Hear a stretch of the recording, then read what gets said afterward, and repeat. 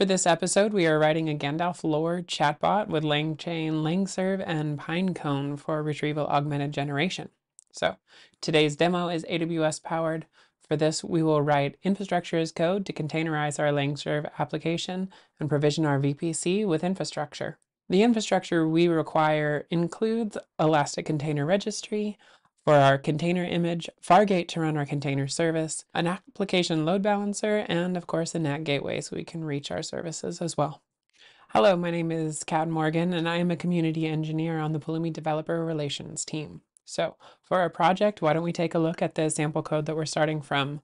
We're going to be jumping in with the code from GitHub's Pulumi examples repository, and we're going to use the AWS Python LangServe example. So let's go ahead and start by preparing our developer environment. Okay, so here I just have a normal VS Code opened up on my local system. And to start, we're going to launch a new developer container, code spaces, hosted on GitHub. So we're going to create a new code spaces, and we're going to tell it what repo we're creating code spaces from. So this is the Pulumi examples repository. It's going to want to know what branch we're using here, and we're of course going to go right off of the main or master branch. And because we're deploying an AWS project, we're going to use this dev container /AWS devcontainer.json. We can probably get by with 2 cores, but for today, we're just going to launch with 4 cores. And it'll take a few moments for that to set up. This is a great time to go grab a beverage and get settled in for a little bit of coding. We definitely have some deep dives to go into.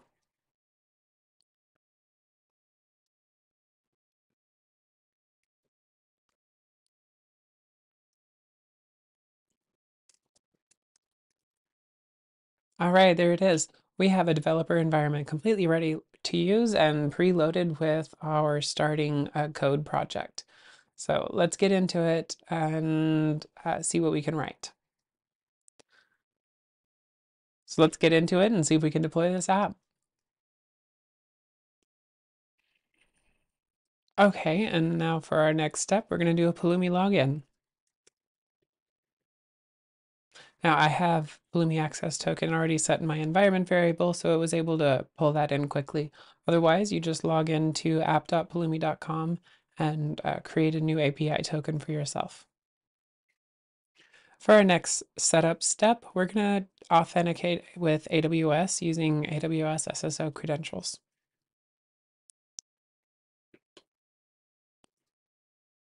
For this, I can write an AWS config, and then you can see I have the AWS CLI that loaded when the dev container built for our code spaces environment. And all I should have to do is write AWS configure SSO. You can see that just opens up a browser tab, so I can confirm and continue. Use my Pulumi account, of course, and allow. So now we should be able to sign in. Our region today is going to be US West 2. We're going to accept our defaults, and we are authenticated. All right, we have our AWS credentials. Next, let's get our GitHub set up. First things first, we're going to GitHub auth login. And again, I already have a GitHub token set up in my environment variables here. So alternatively, you would just authorize with your own GitHub token. We're going to use GitHub as an authentication provider for the Git CLI.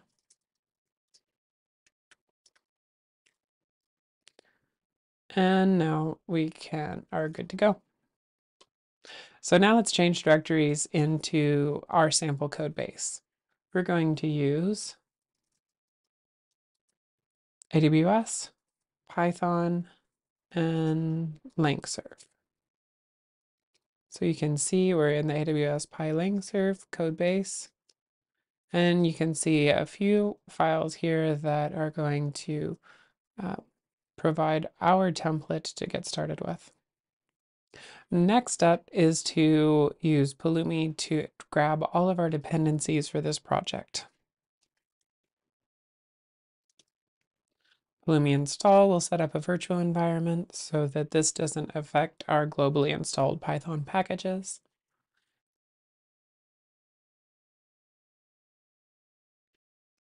Our dependencies are installed.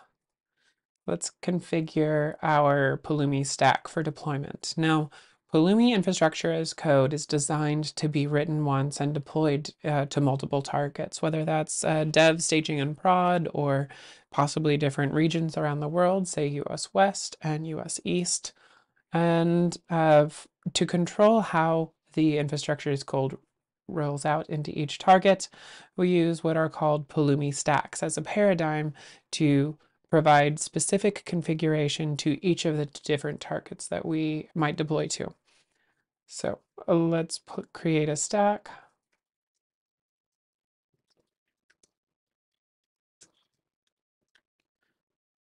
All right, so we have a new stack named LangServe. If you're ever unsure what stack you're currently set, we can just go ahead and do Pulumi stack ls, and you can see I have my LangServe, and the asterisk there just denotes that it is my currently selected stack. Finally, we're going to set a secret which contains our OpenAI API key so that our application, once deployed, will be able to authenticate against the OpenAI ChatGPT API endpoint.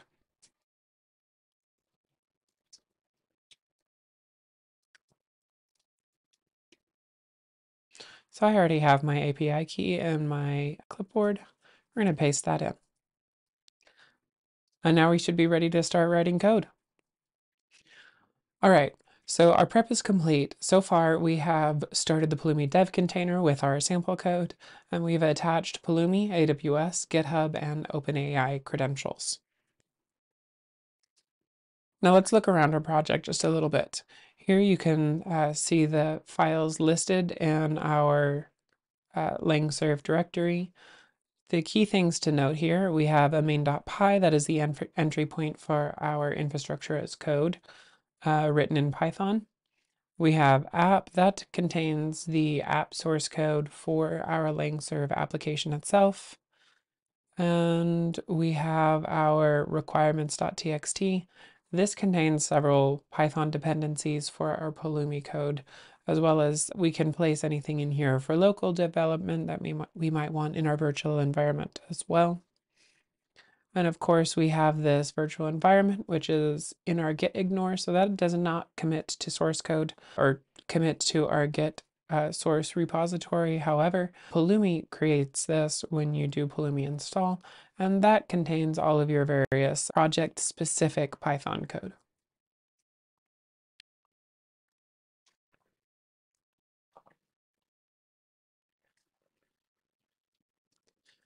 Next up, we're going to actually add a new chain for our application.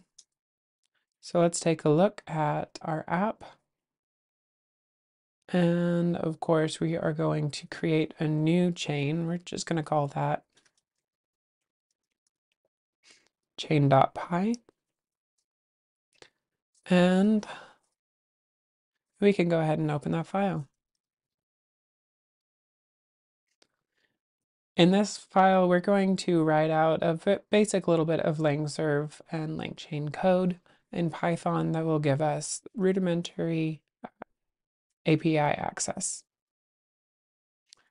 All right, so let's go ahead and write in our rudimentary code, which just gives us a prompt template to constrain the chatbot for Gandalf Q&A. Here we are. We are importing our dependencies and writing in our prompt template. And of course, we are adding to our chain output. Okay, next up, we need to add our new chain to our server.py as a new route. So in here, we are going to So in here, we can just add another add route for Gandalf chain. Now for this to work, we also need to remember to import our new chain.py. So let's add that to the top of server.py. Save both files.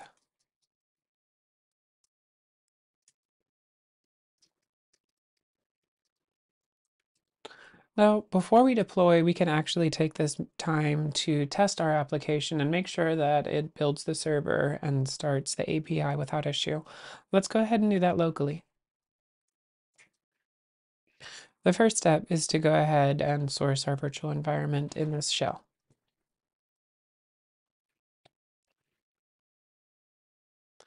With our virtual environment activated, we can add a couple of packages just for testing locally. We'll let pip install those. And the next thing to do for our application to work is to actually export our Pulumi config OpenAPI key secret into our environment so that Python can pick that up from the local environment variables. Let's take a look and see if our config is there. Yes, it is. And we can export that key. Now we should be ready to go ahead and LangChain serve. Let's see if it works. There we go. It looks like we have a working LangServe application. So let's go ahead and get it deployed.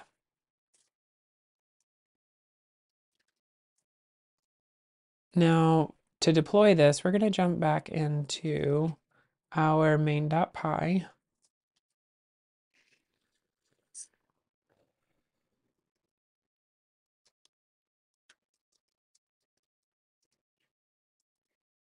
And in here, we have a few things hard-coded for our region. Let's find them real quick. Here we are. We have 3 of these. So let's go ahead and change those to US West 2. Now, this is something that can easily be parameterized in Pulumi. And that would be a great feature request or enhancement PR to the examples repo. But for now, let's go ahead and just do a find replace. I'm going to use my Vim key bindings here.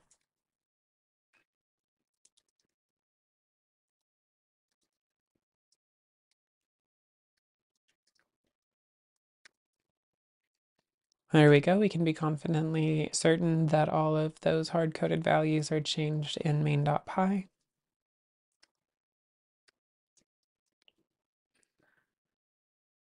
So with that, it looks like we are ready to try a Pulumi up.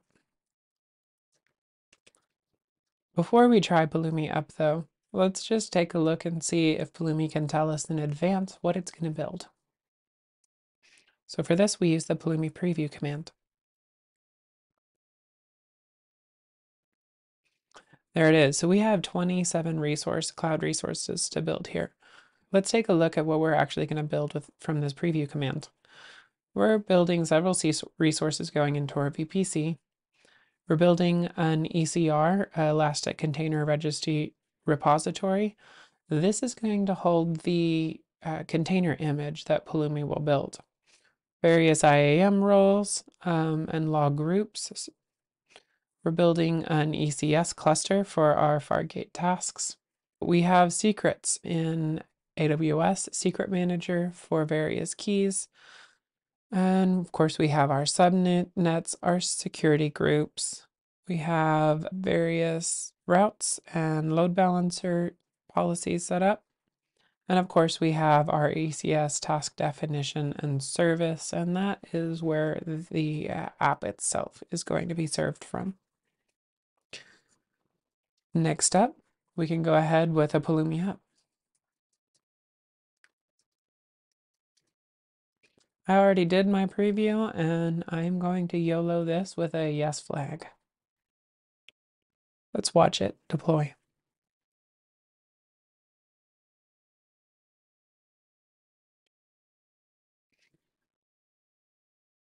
still take a few minutes.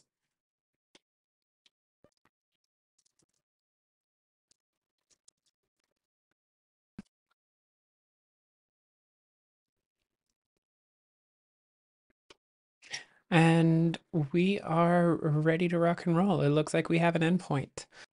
Well, there it is. Today we deployed Pulumi IaC, wrote a new LangServe chain to expose a Gandalf chatbot endpoint, and demonstrated a normal workflow, setting up all of our credentials, our stack, Pulumi stack, and of course, running in the Pulumi dev container. I hope you enjoyed this walkthrough. It's time for me to sign off. So as always, go build stuff, go break stuff, and do it all with Pulumi.